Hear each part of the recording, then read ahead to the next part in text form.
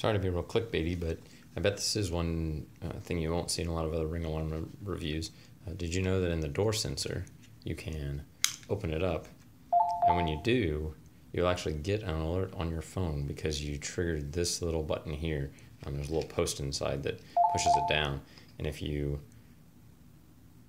open it up, that post is no longer pushing the button, and so it sends an alert saying that someone is tampering or has tampered with your door sensor. So one more way that Ring is kind of cool and really put some thought into how they built their devices. Let me show the Ring logo. If you want to watch the rest of the review, I'll put a link here and take a look and let me know what you think.